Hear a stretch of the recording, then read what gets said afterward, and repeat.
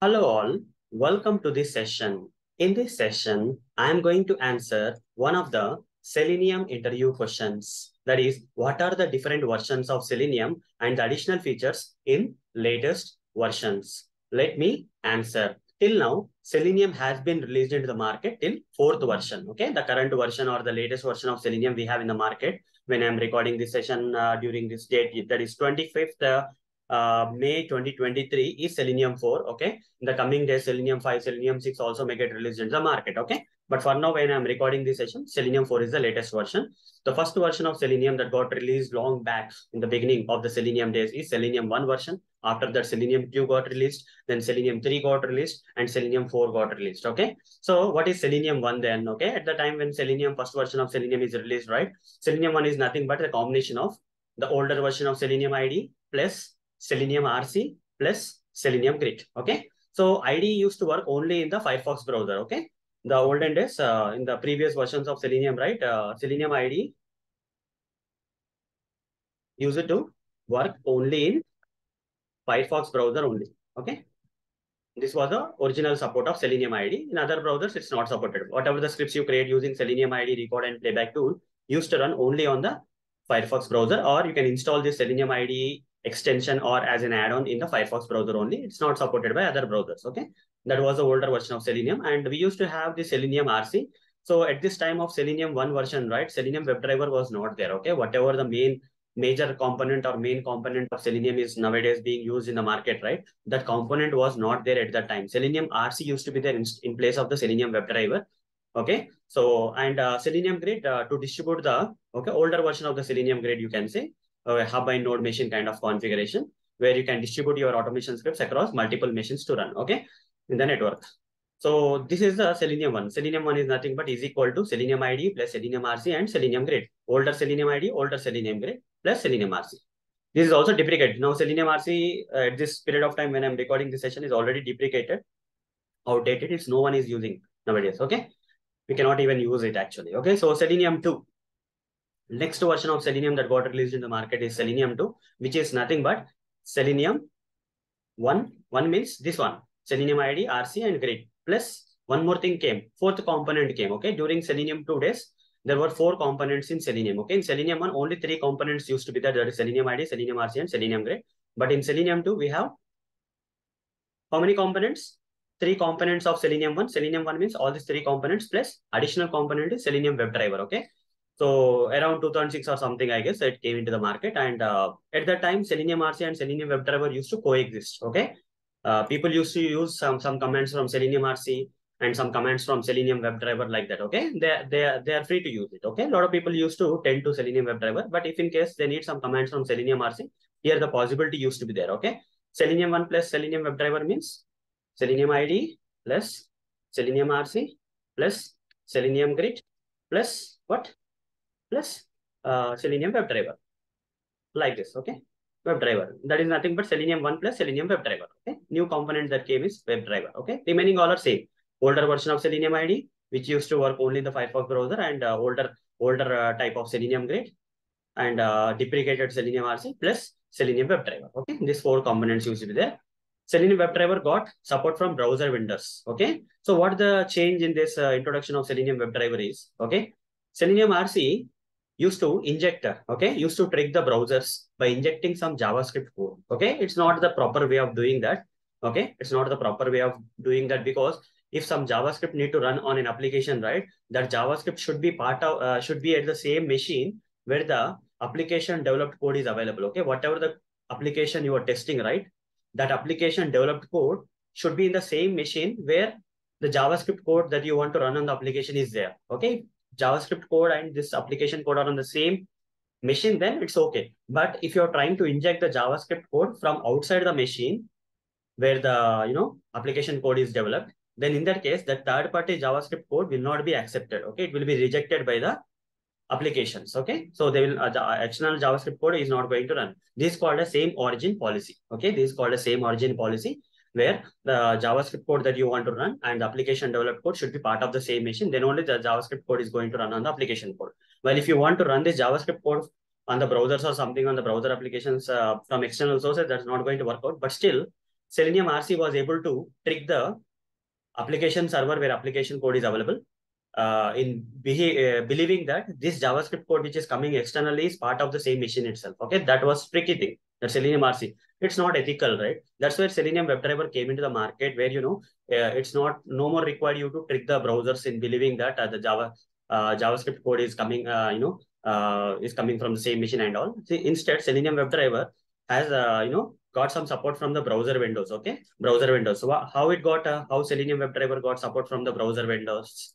The simple answer is native drivers, guys. Okay, so Selenium developers have started developing some drivers.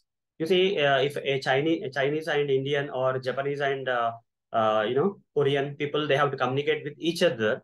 They cannot understand each other's language, right? They need a mediator kind of person, okay, who can interpret the things and pass it to the other person. Similarly, drivers are also something like that, which will help the okay. Selenium is kind of something, and browser's application is something. Now Selenium is going via a proper official means is going to communicate with the application server's code, okay, application code. That is possible with the help of these drivers. That drivers were developed by Selenium team, okay. For each and every browser, for Chrome browser, Chrome driver got developed, okay. You can see here for Chrome browser, Chrome driver. For Firefox browser, Firefox driver. For Internet Explorer driver, Internet Explorer driver. For Safari browser, Safari driver. Opera browser, Opera driver. Like that, for each and every browser, Selenium guys or Selenium team or Selenium developers have developed these drivers.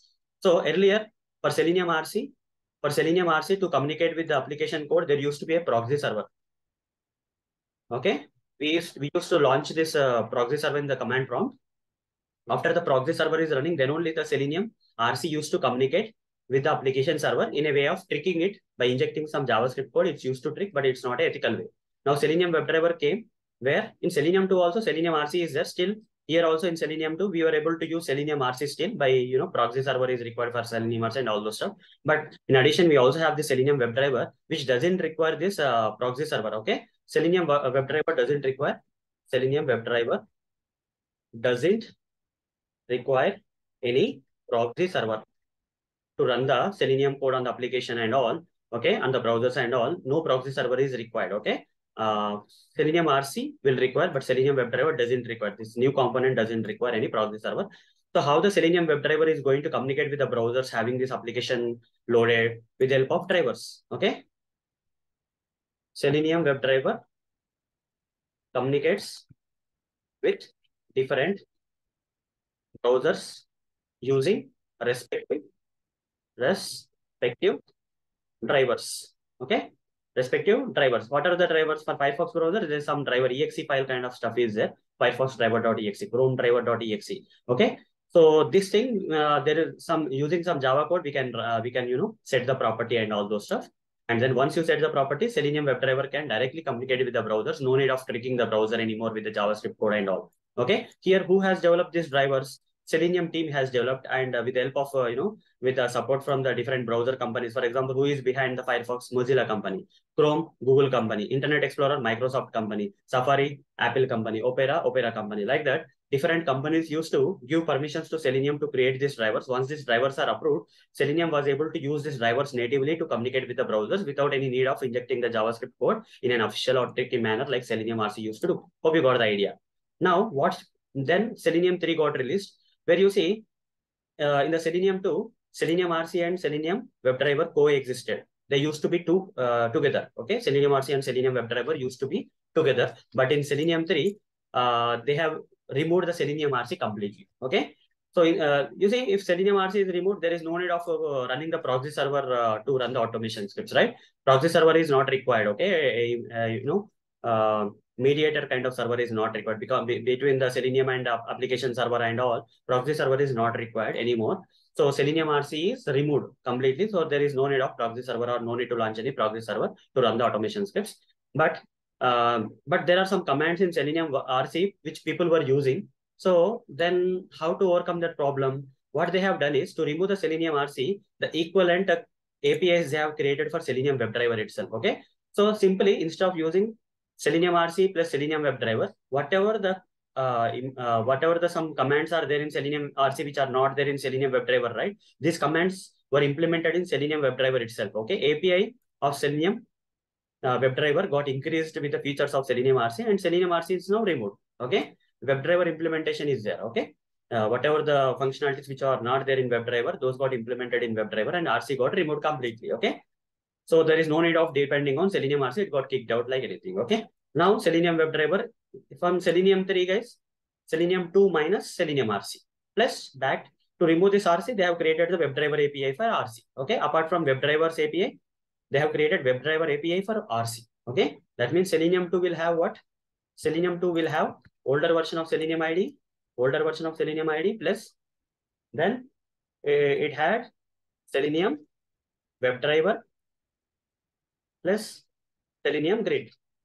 The Selenium WebDriver has the APIs of Selenium WebDriver plus the backed WebDriver APIs for RC. Okay, to remove the RC, they have created some, libraries for to migrate these RC commands to the WebDriver API commands. They have created some APIs. Okay, so Selenium WebDriver APIs, new APIs plus to remove the RC, they have created some backup APIs. Both are part of the latest version of Selenium. Okay, in Selenium 3. So one more important change, apart from removing the RC from the Selenium 3 and all, right? One more change happened where, browser vendors started developing their own drivers. Okay, Selenium earlier in Selenium 2, right? Selenium team used to create the drivers. Okay, because different browser companies were not coming forward. Okay, but somehow Selenium guys have contacted the different browser companies, and they said that we will be creating the drivers for you. You can still use it. Okay, after the Selenium got popular, right? Then browser vendors themselves felt like, okay, let's create our own drivers and give it to Selenium because Selenium is kind of popular in the market. Who want to lose traffic and all, right? So browser vendors developing drivers. Okay, so Gecko driver, earlier Firefox driver was there was Firefox driver, but in Selenium 3 it was no more Firefox driver. The name is Gecko driver. Who has named this driver, Firefox driver, to Gecko driver? Mozilla company. Okay, the company behind the Firefox browser is Mozilla company, has named it as Gecko driver. Okay, whereas Google company has named it as Chrome driver. It kept it like this. Who has developed the Chrome driver? Google company is developing the Chrome driver. Earlier Selenium team used to develop. Earlier Firefox driver was developed by Mozilla Selenium team. Now Gecko driver, which is renamed, Firefox got renamed to Gecko driver, is now being developed by which company? By Mozilla company. Chrome driver is being developed by Google company. Internet Explorer driver is being developed by which company? Microsoft company. Then Safari driver is developed by Apple company. Opera driver, Opera company. Edge driver, Microsoft company. Like that, the different browser companies have come forward to develop the drivers. Earlier, Selenium team used to develop. Now, the browser companies themselves are developing the Selenium. These are the two major changes. Selenium RC got kicked out in Selenium 3, and other change that happened is browser drivers for Selenium automation were developed by the browser companies itself. Okay, that is a good change. Then Selenium 4 got released into the market. In Selenium 4, right? In Selenium 4, Selenium ID TNG, the next generation. This till now old version of Selenium ID was there, which was only supported by this Firefox browser. Okay, it was only supported by Firefox browser. Now Selenium ID TNG means the next generation ID came. Apply tools have taken the responsibility of developing it because Selenium guys are busy with creating this major component of Selenium or main component of Selenium, that is Selenium WebDriver. So they have given this product or component to be taken care by Apply tools. Apply tools have created this, made it advanced Selenium ID TNG, the next generation. Okay, the older version of Selenium ID is different, and latest version of this is the latest version of Selenium ID, which is there in Selenium 4, and W3C standardized WebDriver. Okay, other thing is W3C standardized WebDriver. Till now, good WebDriver is there. WebDriver APIs were there, and that which doesn't need any proxy server to run. But here, what happened in Selenium 4 is the current WebDriver itself got W3C standardized. Okay, so World Wide Web Consortium. Okay, they follow some standards. What will happen if you follow the standards? You see, the ecosystem of the Selenium will increase. A lot of products will keep using Selenium WebDriver because it's now standard. Okay, if you are following some standard, means everyone will use it. Okay, a lot of people will come and use it. Even browser companies will come forward, and different tools will come forward in using the Selenium WebDriver. Selenium is like an ecosystem. Okay, it's not just a tool, but it's an ecosystem based on which a lot of other tools got created or other things are depending on. Okay, so W3C standardization is a very good move by Selenium guys. So where, because of the standards, right, its ecosystem will increase. Okay, whatever the number of companies or tools surrounded by this tool, okay, a lot of other companies will fall into the same bucket. Okay, by following some standards. Now, new Selenium Grid, and not only the older, not only the latest version of Selenium ID, but also Grid also got with latest version, latest Selenium Grid, where earlier only one mode used to be there in the Selenium Grid, but now multiple modes are there. Okay. So hub and node mode was the older mode. Okay. Classic mode, that is hub and node mode. Okay. Hub and node machines used to be there. Now you can launch the hub in different ways. Okay. You can launch the hub and node in the standalone mode. The same machine, if you want to launch hub and mode, they have come up with a Selenium guys have come up with a new Selenium Grid mode that is called as a standard mode, standalone mode. In standalone mode, right? In the same machine will become the hub, same machine will become the node. Okay. So Selenium Grid changes are there. And the older mode is continued anyhow, that is hub and node. Hub is one machine and nodes are other machines like that. And there's one more mode where you can customize the hub, launching of hub. Hub can be divided into several components and they can be launched separately like bus, okay, and all those stuff, rotor, bus, a lot of things are there. Okay. So those components can be, so that is different modes are there. Okay. So different Selenium Grid modes are there. There's another change, and relative locators, some additional type of locators got introduced in Selenium called as relative locators. Then new documentation. Okay. So documentation got improvised. If you go to the official website of Selenium, right, selenium.dev, you can see a lot of documentation here. All this documentation is newly written. Okay. Older documentation got replaced with the latest documentation. New official website. Even this website used to be seleniumhq.org. Now, if you run this older website, right, it will take you to the latest website only. Okay. seleniumhq.org. If I search, let's see what is happening. It's still taking you to the latest selenium.dev. Okay. The website address got changed. New official website got introduced, which is completely different from the older version of official website of Selenium. Okay. Changes in waiting mechanism. Some new comments got been introduced in waiting mechanism where, the way you specify the time, okay, duration in seconds and all got changed here. Then create new window or new tab. Okay. Till now, you are till Selenium 3, there was no option to, create a new window or new tab, but in Selenium 4, they have given that you can open a new tab, multiple windows, multiple applications you can open. Such kind of stuff is coming, already came in Selenium 4. And screenshots here, just whatever the active area of the screenshot used to be taken in the previous version, but now in Selenium 4, you can take the screenshot of an element or the entire full page. Okay, such kind of comments also, extra comments were given in Selenium 4 API library, where using which you can take the screenshot of a particular element or the entire full page. How lengthy it is doesn't matter, it can take the screenshot. Then we got some additional advanced stuff like by day APIs, like where you can go to the dev tools and do a lot of stuff. Okay, so you can track the network traffic and all those stuff. Okay, so more power to the Selenium automation is possible with the help of BiDi APIs, where you can even turn on the internet, turn off the internet. Such kind of tests also you can do. Okay, with the help of BiDi APIs and all, you can turn on the internet. You can make the internet off in your that particular automation session and test the things, how the application is working when internet is off. Okay, how the offline mode of the application is. Such kind of things are possible in BiDi APIs. With the help of BiDi APIs, which will make this, which actually made Selenium go into the advanced levels, and many more changes. Okay, these are the major ones I covered. So, W3C standardization is a major change in Selenium 4. Remaining all are nominal changes. Okay, so hope guys you understood what are the different versions of Selenium so far in the market, and the additional features that got introduced from version to version. Okay, currently we have Selenium 4. Okay, so maybe in coming days or few months we may get another version. We don't know. Okay, let's wait for the future versions. For now, this will be the answer for this question. So that's all for this session. Thank you. Bye bye.